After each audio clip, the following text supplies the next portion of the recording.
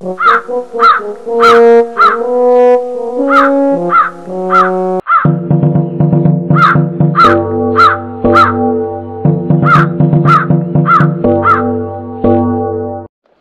is Julius Maricela and welcome back to my channel.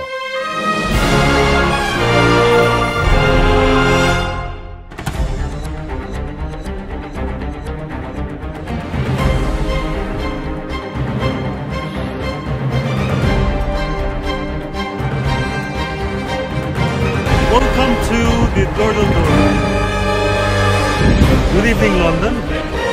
Good evening, Tower Bridge.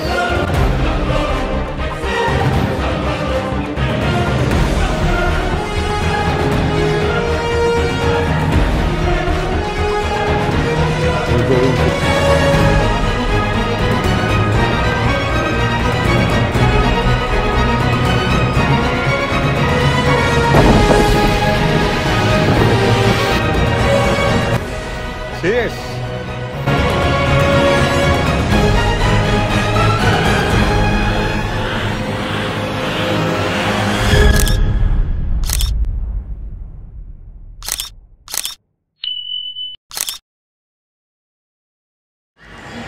Good morning, guys. We are here in Victoria Station at the moment, and we are going to the Tower Bridge. So please join me.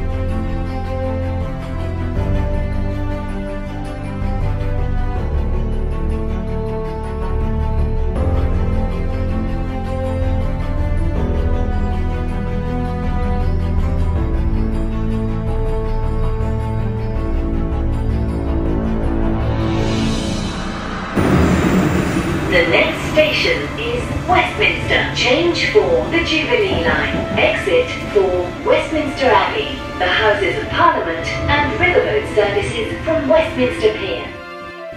The next station is Embankment. This is a Circle Line train via Tower Hill and Liverpool Street.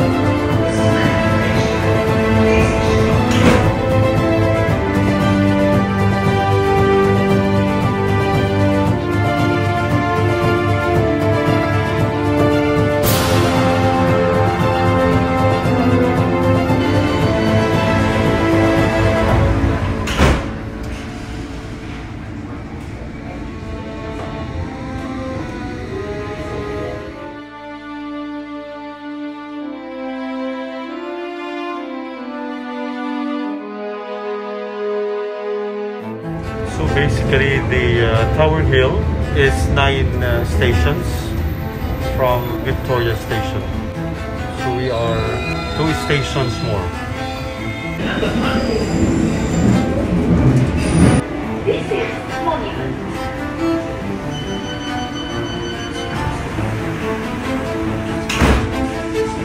The next station is Tower Hill. This is a Circle Line train via Liverpool Street and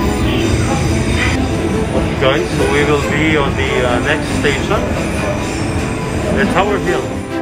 Tower Hill, change for the District Line, DLR, Tower Gateway, and National Rail Services from Fenchurch Street. Exit for the Tower of London, Tower Bridge, and railroad services from Tower Pier. Mind the gap between the train and the platform. This is it, guys.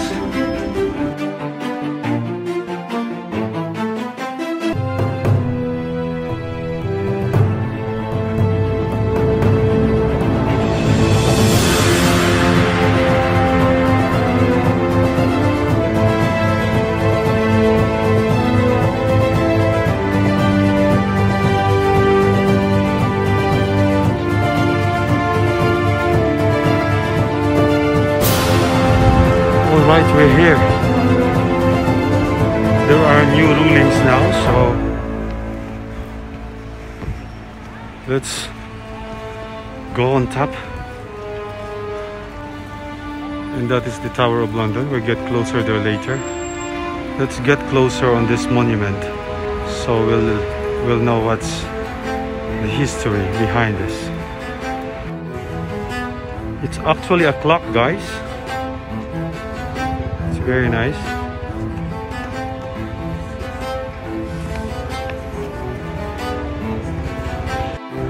This shows a beautiful history. Everywhere. 1649. Charles executed. 1665. Great flag. 100,000 Paris. See?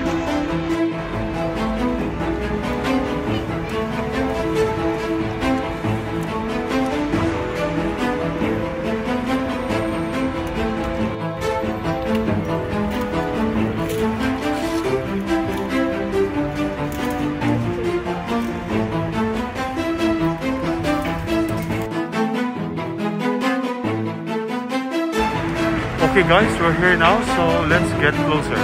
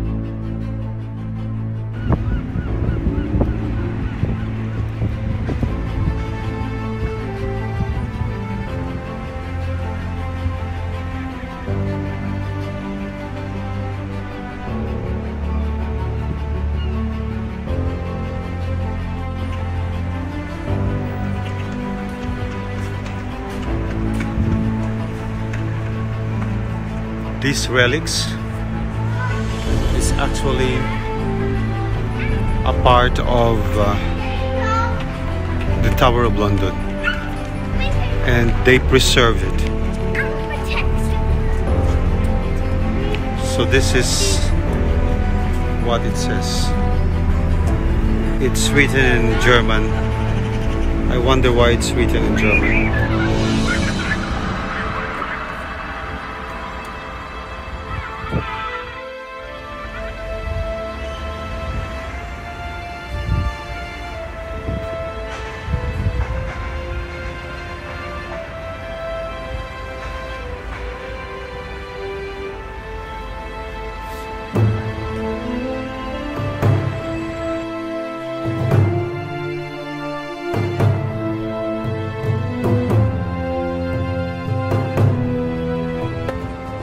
Let's continue our journey, guys. We are here in Tower of London, and I'm going to share with you the beautiful history. You could see the grass, landscape grass behind me, but that was actually water before, during medieval times, when Tower of London was still very operational.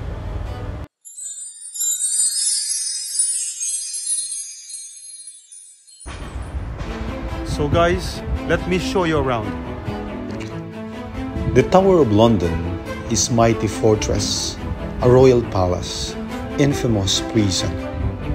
When William the Conqueror built a mighty stone tower at the center of his London fortress in the 1070s, defeated Londoners must have looked on in awe. Now, nearly 1,000 years later, the tower still has the capacity to fascinate and horrify.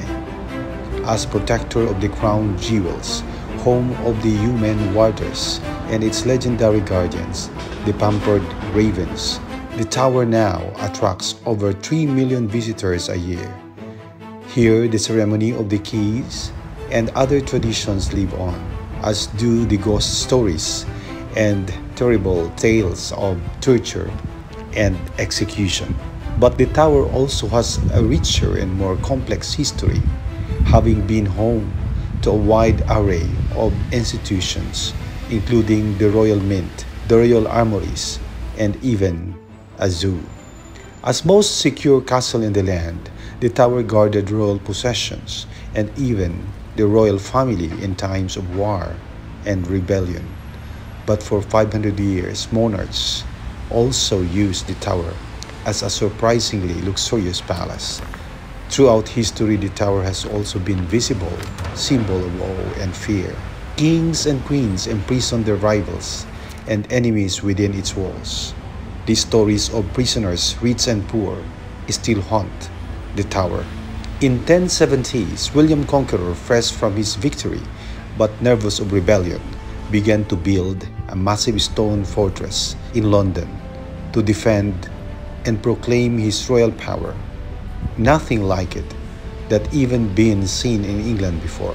William intended his mighty castle keep not only to dominate the skyline, but also the hearts and minds of the defeated Londoners. The tower took around 20 years to build. Masons arrived from Normandy, bringing with them stone from Caen in France. Most of the actual labor was provided by Englishmen. Throughout history, the tower has been adapted and developed to defend and control the nations. Henry III and Edward I expanded William's fortress, adding huge skirting walls with a series of smaller towers and enlarging the moat. They also transformed the tower into England's largest and strongest concentric castle, with one ring of defenses inside another. Inside, the medieval kings built magnificent royal lodgings. Kings and queens used the tower in times of trouble to protect their possessions and themselves. Arms and armor were made, tested, and stored here until the 1800s. The tower also controlled the supply of the nation's money. All coins of the realm was made at the Tower Mint from the reign of Edward I until 1810. Kings and queens also locked away their valuables and jewels at the tower, and even today, the crown jewels are protected by a garrison of soldiers. So guys, welcome to the Tower of London. The Tower of London is just very close to the Tower Bridge. So basically, if you're going to visit here, you will be visiting the Tower of London as well. The Tower of London is very historical, and you will see the beautiful jewels of the monarchs from the medieval era until the recent days. You will see the beautiful preservations of the jewels and crowns. You will see it here in Tower of London, and if you go inside, it's really worth visiting. It's a little bit expensive, but you know, please, if you have time during your visit here, please have time to visit the Tower of London. Go inside, it's really very nice. Cheers! Did you know that the tower's defenses failed once? During the peasants' revolt of 1381, rebels ran in through the open gates. The Tower of London has also been infamous settings. Henry VI was murdered here in 1471, and later, the children of his great rival Edward IV. The princess in the tower vanished within its walls in 1483, and in 1674, two skeletons were unearthed at the tower. The bones were re-examined in 1933 and proved to be those two boys aged about 12 and 10, exactly the same ages as the princess when they disappeared. The famous yeoman warders, recognized as symbols of the tower all over the world, have been here for centuries. They were originally part of the yeomen of the guard. the monarch's personal bodyguard who traveled with him. Henry VIII decreed that some of them would stay and guard the tower permanently. Today, the human warders or the beef-eater guards the visitors, but still carry out ceremonial duties, such as unlocking and locking the tower every day in the ceremony of the keys. They wear the red state dress uniforms for important occasions at the tower, and also for special events such as the firing of the huge cannon on the wharf, known as the gun salutes. The medieval kings and queens lived in luxurious apartments at the tower. They worshipped in the Chapel Royal, kept menagerie of exotic animals, which lasted until the 19th century, and welcomed foreign rulers to Westminster Abbey. 3 years later, Anne was back at the tower, this time accused of adultery and treason. She was held in the same luxurious lodgings before executed by sword on Tower Green. For over 800 years, men and women have arrived at the tower, uncertain of their fate. Some stayed for only a few days and others many years. During the Tudor age, the tower became the most important state prison in the country. Anyone thought to be a threat to the national security came here. The future Elizabeth I, Lady Jane Grey, Sir Walter Raleigh, and Guy Fawkes were all sent to the tower. Even in the 20th century, the German spies were brought here and shot. The Chapel Royal of St. Peter ad Vincula is perhaps best known as being the burial place of some of the most famous tower prisoners. These include 3 queens of England, Anne Boleyn, Catherine Howard, and Jane Grey, all of whom were executed within the tower in the 16th century. Henry VIII's wives were accused of adultery and treason. Lady Jane Grey was an unfortunate pawn in a plot to replace Mary I and was executed for high treason in 1554, aged only 17. After their execution, the headless bodies of the queens were buried quickly and carelessly under the chapel without any memorial. In 1876, when the chapel was restored, the remains unearthed in the chancel, including those of Anne Boleyn, were reburied beneath a marble pavement inscribed with their names and coats of arms. The tower has been a visitor attraction since 18th century, but numbers of tourists increased dramatically in 1800s. Visitors were fascinated by the stories of England's turbulent and sometimes gruesome history. Stories of ghosts haunts the tower. Anne Boleyn is said to stalk the site of her execution on Tower Green. Arbelia Stuart, the cousin of Elizabeth I, who starved while under arrest for marrying without royal permission, is said to frequent the Queen's house still.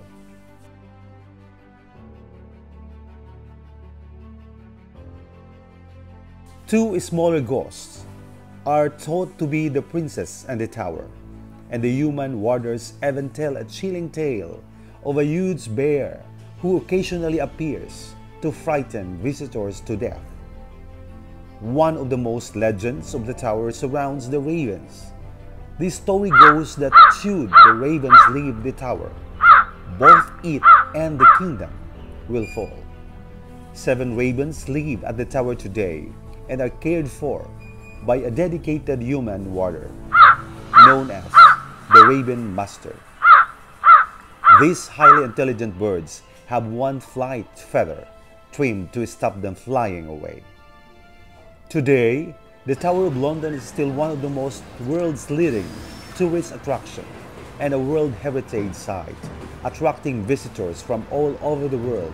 And when the gates are locked and all the visitors have gone, the tower embraces a thriving community within its walls.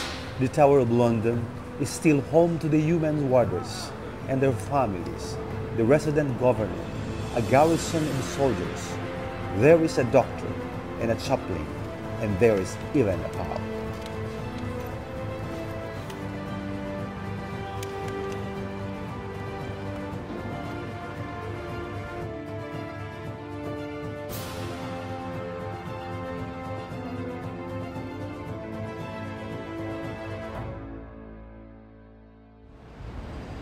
This is the most beautiful experience when you visit London or the United Kingdom or the Great Britain, because they have rich of history, and when you come here, as if you entered their time during the medieval era. It's really amazing. I've been here for a long time already, and I am still amazed every time I tour a friend or I tour a family, because even myself, I am still amazed for the experience, for the beautiful places that has been preserved all this time for new generations to witness it. So guys, let's preserve the environment to have a happy generations, a happy future generations. Cheers. If you want to visit the Tower of London, this is the entrance of the tower.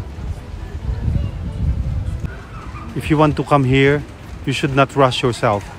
So you have to enjoy the place.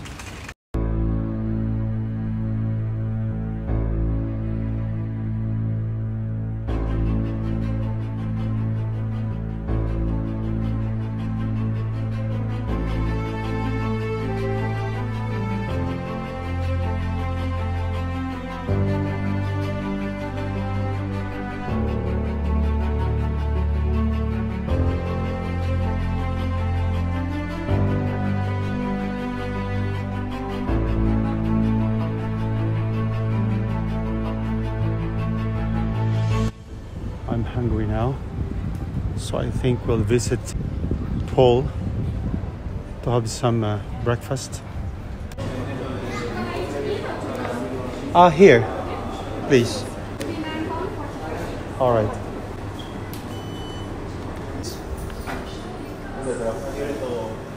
When you're starving, you can't help it but eat. And this will be a long day because we will be visiting the Tower Bridge, and we are just here in Tower of London. I could see the Tower Bridge already, but I don't want to show it to you. I want to show it differently. It's really nice when you do some documentation like this. You document the place, and you learn as well. You learn the history at the same time. And also, as you do your vlog, you enjoy your editing. The editing part of it is enjoyable. You become an actor of your own channel. If this is your passion, and go for it. Or whatever you do, your skill or talent, show it to the world. The sun is coming up, so good. The hot chocolate is very good.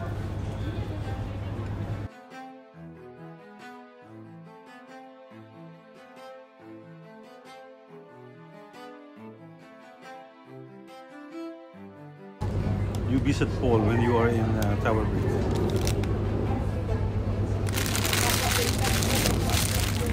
I love their sandwiches.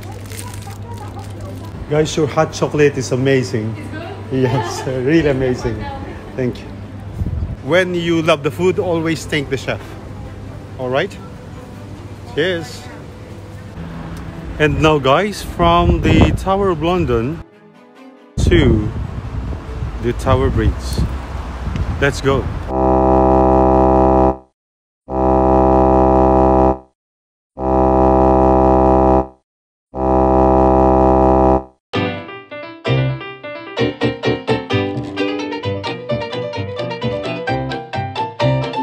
Thanks for watching, and please don't forget to like, comment, and subscribe for more videos.